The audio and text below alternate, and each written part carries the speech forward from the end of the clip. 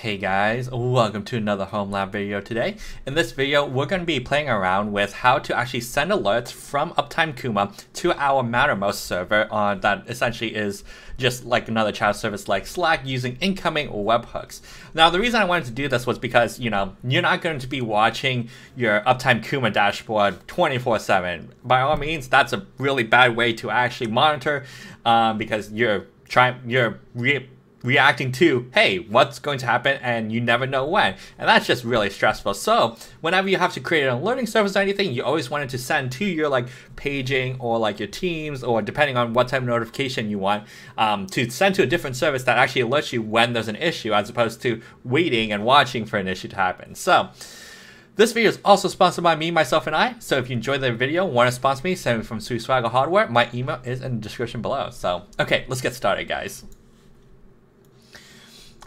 So, luckily, this video will pretty much consist of doing almost everything in the GUI. There's actually no server backend stuff that we need to do, which is pretty amazing. So, the first thing that we'll do is actually log into our Mattermost server. So, we'll create a channel and channels.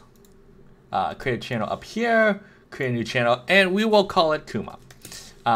Because in this case, we will just put any Kuma alerts in this specific channel for this purpose. But you could do it on any other channel or to a other category or somewhere else. It depends on how you configure it, but we're gonna just do base configuration, right?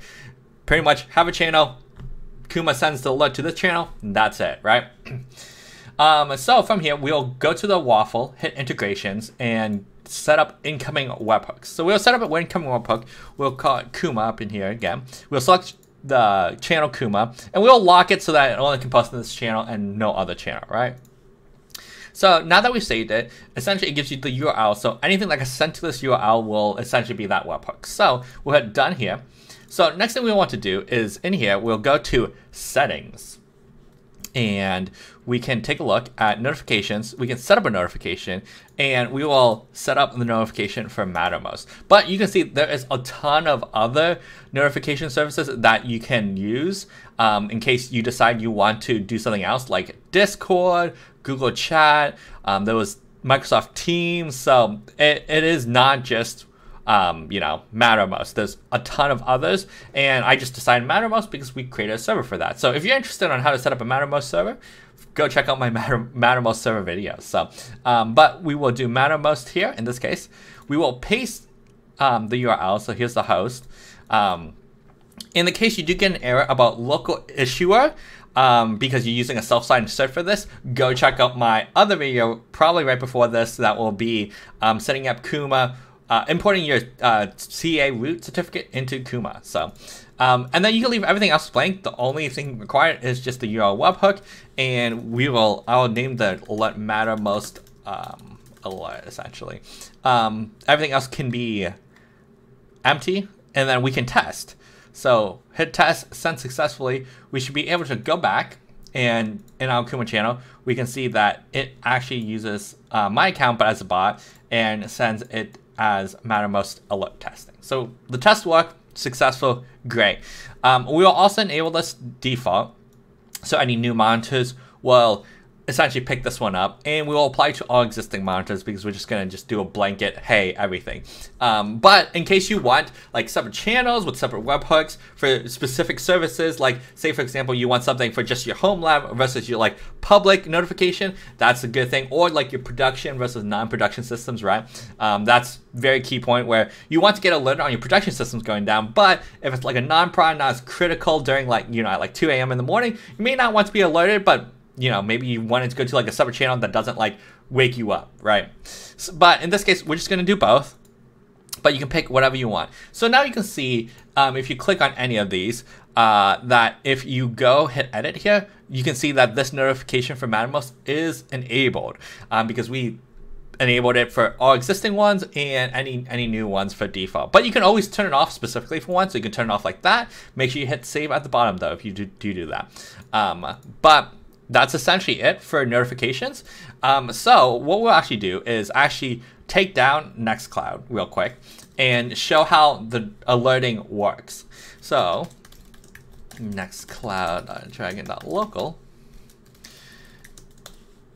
So if we just stop the Nginx server because that's where it's running, stop Nginx, our SSL cert, you can see on that last check now it's pending because it didn't see it actually come up, it didn't respond back.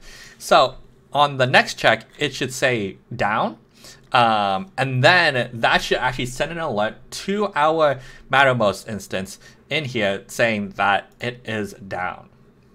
And there you go. See, so now on the next check, it actually saw that the service went down. It actually sent a message as that bot using the webhook URL. So now you got the whole thing telling when it's down, and it even gives like the little nice red box where it's like, hey, it's down.